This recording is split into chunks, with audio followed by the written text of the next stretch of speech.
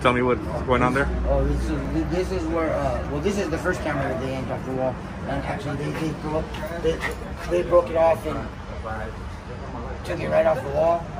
And they also got, I don't know if you got that one over there. There was a camera over there, the wires sticking out. They left that one because it wasn't that they needed the camera, they were just being malicious and covering themselves.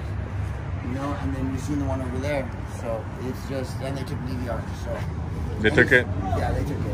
And they got a warrant after they got it, but they took DVR. They got the warrant after? Yeah, after. Yeah, after. They illegally got into everything. Then they had the place locked down, and then they got the warrant, you know? To cover themselves. This whole thing has been covered. And actually, right after it happened, there was 10 sheriffs that approached the security guard at Gardena Market that thankfully was a good enough citizen to come to the address when he heard it happen because it was wrong. 10 sheriffs, and that's not their jurisdiction, that's Gardena PD's jurisdiction. And 10 sheriffs came up and asked him if he heard the gunshots and where's 420.